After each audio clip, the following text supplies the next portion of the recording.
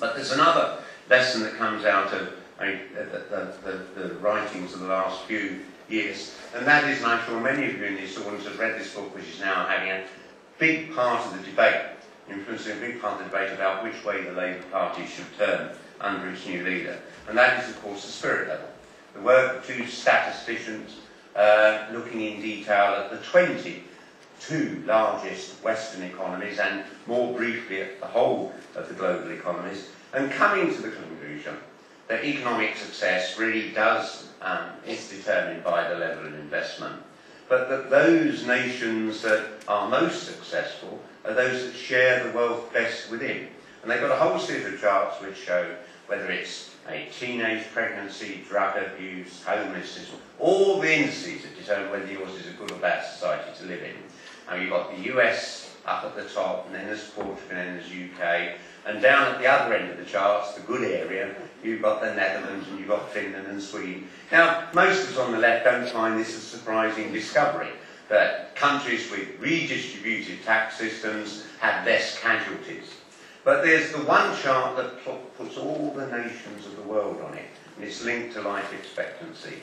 And the nation that is the most effective in redistributing its wealth and guaranteeing the best quality of life for its citizens, although it's been done under the most relentless pressure, is Cuba.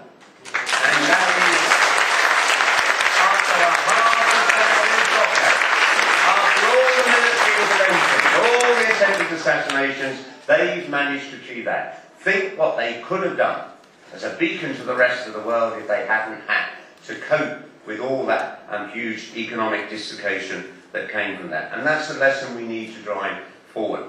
So I just want to say, one of the reasons many reasons for regretting losing the last mayor election, but one that particularly hurt was that I'd said that from the end of 2008, we would start to celebrate with a festival all of the 202 nations that would come to London for the Olympic Games. And I intended that programme should start early in 2009, so that Cuba, which would be the first nation whose culture and history we would celebrate in this city, we would tie it into the 50th anniversary of the revolution. Now, oddly enough, Boris cancelled this. And, because he didn't look down the list beyond Cuba, so he cancelled the whole bloody lot.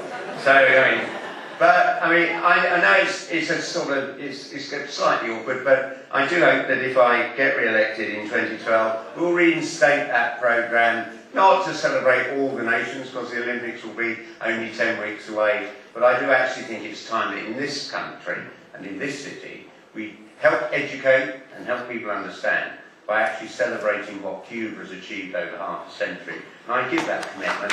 We will celebrate Cuba, its people, and its cultures, as one of the early priorities of that administration, and make certain that for this city in London, we continue to celebrate the contribution that the peoples of Latin America have made in turning it from a rather dowdy place that was a little bit quiet and a little bit dull into just about the greatest city on earth. Thank you very much.